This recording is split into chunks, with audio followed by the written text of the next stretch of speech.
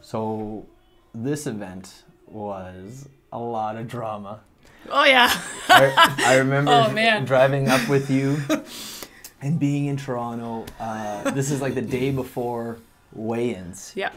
And basically all of China has showed up with their team, and MTO is trying to do their best to like keep things as fair as possible.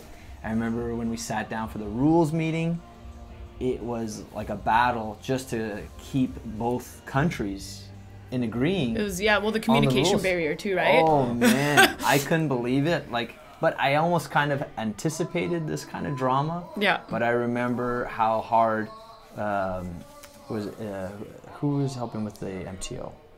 It's Mike Reid. Mike Reid, yes. Yeah, Mike Reid was trying his best to just basically hold it all together, hold the show together, hold the event together, and he did a great job of holding Team China accountable. Yeah, he did a phenomenal job. Because basically it was supposed to be, you weigh in, you fight. Same day weigh-ins. But the Chinese were trying to weigh in the day before. Yeah, the day before, we did a day before like kind of press conference and like an unofficial weigh-in. And again, like the ride up, I think I was like kind of like in and out of it. Like I was, you were talking and like some of it's going in, some of it's not. And I was just like, I want to eat.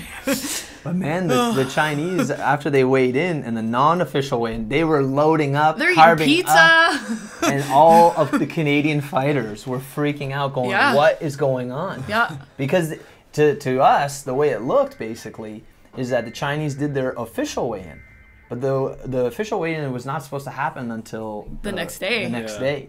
But the Chinese all the Chinese fighters were eating and carving up. They were like eating fruit and vegetables, all this pizza. I was getting very hangry. And all the fighters from Team Canada were like looking at each other going, what is going on? Yeah. Because they want to eat, but they know they can't weigh in until the day after. Yeah. Oh, man. And not even that, they were trying to, from my understanding, they were trying to negotiate the rules of the fight as well. Oh, yeah. I was in the room. Yeah. All the coaches were in there, and we're looking and we're listening to the negotiations.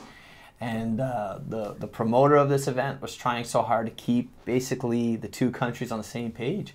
Because, I mean, at one point, it looked like, for Team Canada, like the coaches and fighters, like almost looked like we were just going to walk away. Yeah. Like it was getting really close. And then, unfortunately, a couple fights fell off the card. Yes. Yeah. You know, some great fighters from the Ontario Muay Thai scene. You know, unfortunately, some of these fighters didn't get to fight on the card. And obviously, they were more than ready to fight. But they agreed on specific weight, and you know the Chinese fighters could not make that weight. Right. So I mean, like you were saying about coaches having to do the right thing to know when it's time to pull your fighter out of a fight when it's not worth it. Yeah. Again, it's the safety of the fighters on both ends. So. 100%. Yeah. So I think we did like four weigh-ins or something. Yeah. 3 or 4 weigh-ins. And the Canadian coaches are trying so hard to keep it fair and try to hold a line so that Team China would meet at the agreed weight. I remember it was such an issue. Luckily enough, your opponent was bang on weight, ready to go. She did a great job. I think we went up a little bit. Like it was supposed to be under 119, which we both weighed the day before the fight, and then the next day she jumped on the scale. I think she was back up to like 125. Yeah. So I was like, hey, if she stays at 125, that's fine. Yeah. So I was happy because I got to eat. But there you go. You're a gamer. Yeah. Not stressing over the weight, And, but I get it. Like you got to stay within reason. But I know you. I know you're. If she had been 10 pounds heavier, I know you're still gonna fight her. Oh, of course, 100%. Which is all good. Like it was exciting. I've done some in-houses, and again, you're supposed to have like certain weights, and I've showed up, and the girl was like 150, and I was like 120, and I was like, it's whatever, it's fine, let's go. Yeah. But this was a great production. It was held at the. In Markham or the Pan Am Center, I believe. To the Pan Am Center, yeah. Yeah, Pan Am Center. Was it Markham? In Markham. Markham, yeah. Great venue. This is where the provincials take place. Provincials, yep. And man, like this was such a cool experience because I'm pretty sure it's being aired live in China. In China, yeah. Yeah. pretty remarkable. Yeah. Yeah, some of these fights that night was just, it was wild. It was a great event, super exciting, and what an honor for our team to represent Canada, you know, on such a stage, and what a great opportunity. I believe you were the only female fight on the card, yeah. That night. Yeah. Yeah, this was it was a great experience. In this fight, you can see the improvement in your clinch, and we get to see a couple elbows in this fight. Yeah, caught a few. Yeah. You know, again, even though it's an amateur fight, it comes off like a pro fight. Oh yeah. Yeah, she comes out swinging. Yeah, we kind of knew what to expect from her. She had these big kind of loopy hooks. So the game plan again was just kind of every time you see them, like step in with those lead elbows, and just get to her before she got to me. Yeah, you do a great job with control of the clinch, and you score quite a bit with the knees as well. Yeah, and the clinch just negates these hooks really well. We can hear some the OAMA crew in the background. Yeah, what was like almost like 20 people I think came out to this. Yeah. This is awesome. And some of the fans even in Toronto were there. Oh yeah. Yeah. That's everyone. This is your everyone going, yes, boss. Yeah.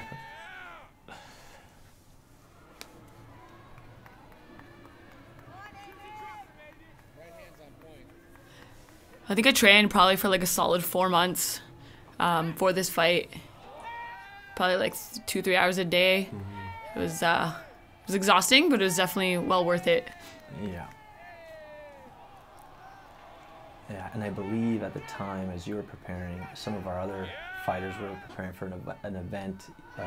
Either it was before or after this event.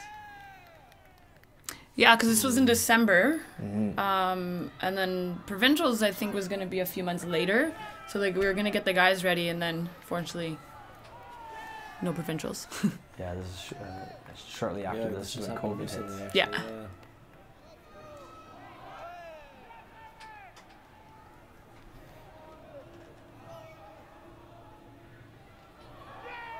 Yeah. Right hand. The right hand lands every time.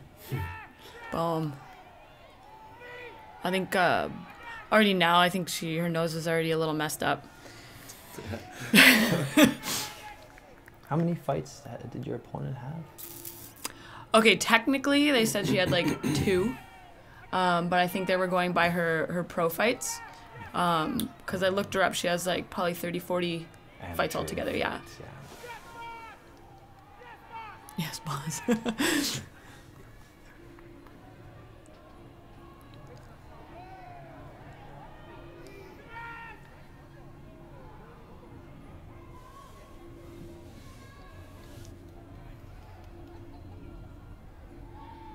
See, I always find round 1, I start slow. Yeah, slow start. Yeah. Still like doing what I need to do, but not. Yeah. Well, with your fight against Janet Todd, you were definitely you came out of the gates really strong. Yeah, I knew I had to. Yeah, you were more than ready to go in the first round. But like that first round looks like a third round. Yeah. You know? Yeah, absolutely. And then in this fight, I feel like now you're warmed up. Yeah. You're comfortable, and you can see how you just kind of like take off. Yeah. We also didn't have like a ton of time to warm up. Before we jumped in the ring, I think I was the second fight up. Yeah. And then before that, we had to do like a ceremony. Oh, yeah. So that's right. You guys were all up on the stage, both teams. Probably for like a good half an hour, we're just standing there. I think it was even longer because it's quite possible. It had all these people up there talking. They're giving away these like plaques and awards. And we're all kind of looking at each other like, are we done? What's going on? And then as soon as it was done, they sent us in the back. They're like, hey, you're up. And I was like, but I'm not. What? Yeah. It's unfortunate how they had all the fighters up there just right before they're about to fight. Again, it's a fight game. You never know what to expect, right? So. Yeah, you got to adapt to the situation. You know, you have been standing this whole time in the corner, and she's already sitting down. Yeah. Well, I've actually I explained to the guys at the gym as well. I've personally never sat in between fights. I don't let them sit. I find as soon as you sit, you kind of get comfortable, and then you got to get back up again, right? So it's just better to stand, in my own opinion. Change that mindset. Yeah, like that way you're ready to go again. So here we go, round 2. Ooh, great teep. Yeah, see, I come out a little bit faster this round. Yeah, and I think elbows. I think in this round the right hand really starts to catch up. And then a lot more success with the elbows. And still scoring with the knees. I'm trying. She did a very good job there of like keeping it tight, like hips in. So it was hard to like land like some good knees, but I just, you know, throw them, get the points, whatever you can, right? Yeah. I think she put a lot into that first round. Oh, she was a tough chick. She definitely took a lot. Nice elbow. Great elbow.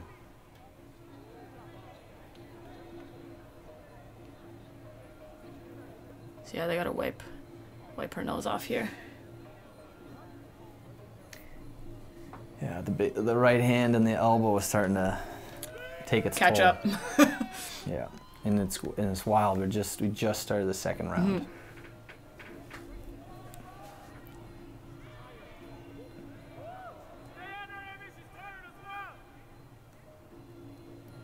I think they actually had to get the doctor to come check. Yeah, they got the doctor to come check her nose.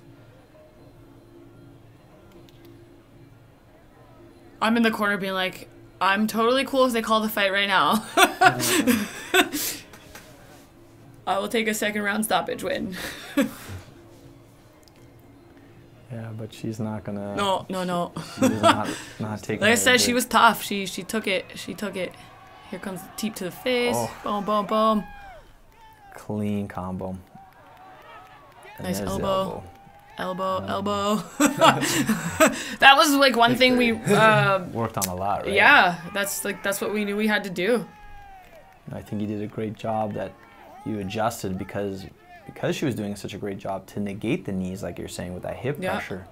You know, we went from knee to elbow, such a great transition. Yeah. I had some pretty big names in my corner too, so I was like, I gotta make sure they're proud. I had yourself, Kru Ashley Nichols, Kru Ash. Yeah. So I was like, I can't quit. I can't, you know. You had the 3 of us in your corner. Oh there. man. That's a great corner to have. Oh yeah. Yeah, Kru Ashley did a phenomenal job sharpening you and getting you ready for this fight. Oh yeah, she definitely. She put a lot of work in with me, and I'm very grateful for it. Absolutely. And then it doesn't hurt to have Kru. Oh no. He got me at one point. I came back and I was like, I was really tired, and he just yelled at me, and I like woke up and I was like, okay, here we go. Let's go. I remember he like messaged me like a few days after the fight too. He's like, I'm sorry for yelling at you. I just needed you to wake up. I was like, no, thank you. He's doing his job. Yeah. You know, I mean, he's taking fighters like not only to high levels in Muay Thai, but also in MMA. Oh, 100%. Yeah, he's a very well-known name. Yeah, absolutely. Oh, phenomenal team. I think I landed like 3 clean like teeps to the face or possibly the neck. Yeah, and man, you did such a great job with that elbow.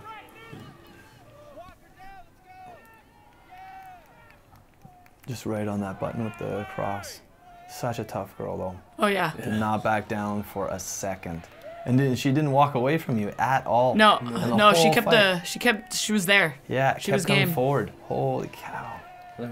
Another teep, yeah. Ate a lot of those teeps. Maybe a little too many. Yeah, man, what a great, like... Jeez, that's only 2 rounds. That was the second, yeah. Like I said, that's why I get so tired. Like I just, I don't stop. Keep going. Yeah. You gotta, again, we do it because we love it, but I also do it for the fans, you know? Like they come for a show, right? Like I do it for them, like... I gotta make sure you guys are satisfied with what you're coming to watch. So I remember one time I took a fight on like a few days' notice, and so I ran just to make sure my cardio was up to get through the 3 rounds. Yeah. And I ended up like knocking her out with a spinning back fist in 21 seconds in the first round. And then everyone that came to see me fight, they're like, that's what we came to see. That's it? And I was like, sorry. That happens. Yeah. Like sometimes. Kind of like a Mike Tyson scenario. Yeah. You know, Mike Tyson's up for 12 rounds and first round one Boom. punch. You never know. You never know what you're going to get. That's why, like, being at a fight like this where an opponent is so tough, like this girl, it makes for such an exciting night. Oh, yeah. Because both fighters are putting on such a killer display. I've been to so many Muay Thai events, just here in Ontario, where just incredible fighters go, like sometimes all 3 rounds, sometimes all 5 rounds. Oh, yeah. And just, it's incredible the effort they put out. Great clinch work. Very, like, excellent to dominate the inside space. Boom. I think it was that second, in between the second, at the end of the second round is when I got yelled at by Kru Ash, and definitely you can see woke me up here.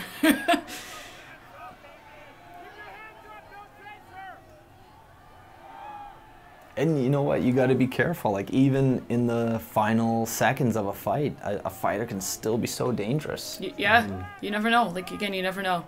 Yeah. Oh man, I was on edge.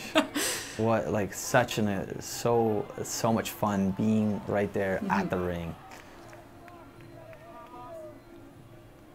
You know, it's such a different feeling when you're watching a fighter you know, and when you've put the time in with a fighter, the experience of being at an event like this, it's surreal.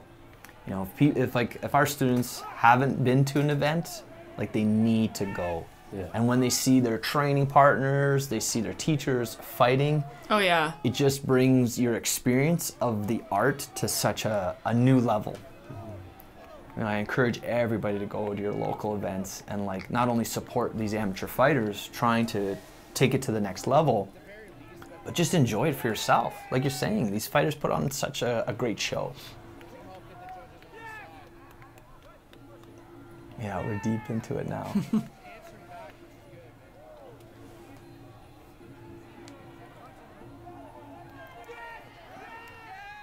Again, ending the exchange, starting the exchange.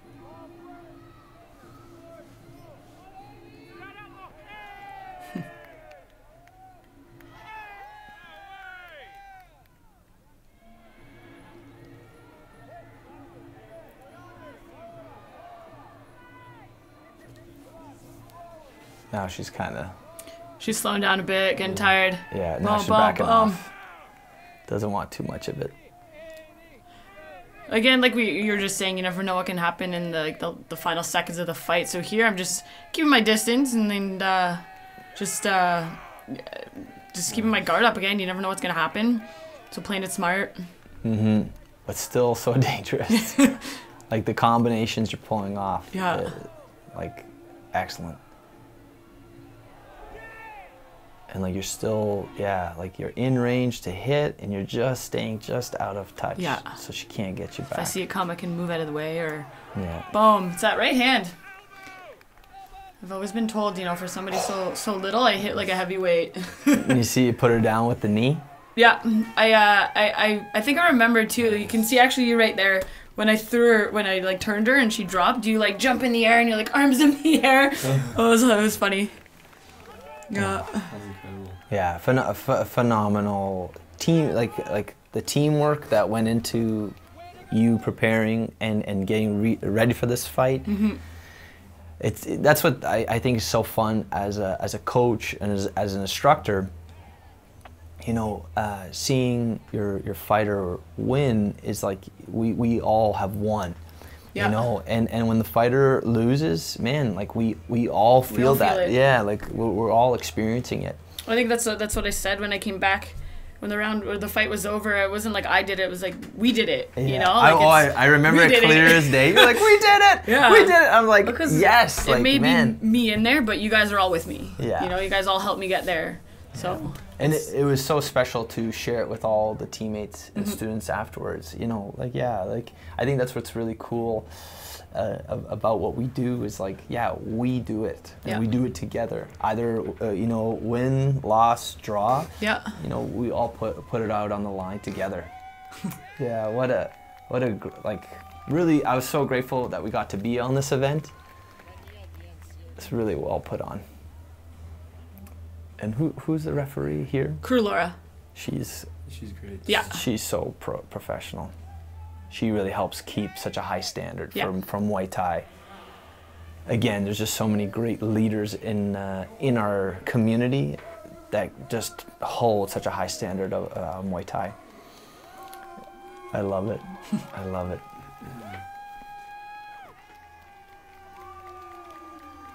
And some team spirit there. Yeah. Absolutely. You know? See? I love that about the sport. Yeah. Respect each other after. Oh, there's Put it all out there and then yeah. hug it out. So much respect at the beginning of the fight, during the fight, after the fight. You know, I think that's what's so different about martial arts and combat sports is like, yeah, you guys are fighting and you're putting it all out on the line, trying to win.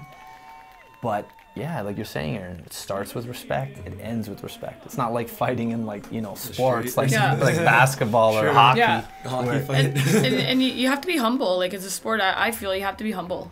Yeah. Like, here we got Kru Ashley in my corner, and her and I have fought, Yeah. right? And Yeah. so, again, you never know what's going to happen down the road, so. Yeah, being humble is absolutely critical. Mm-hmm. Yeah, what a great event. Same me. Yeah.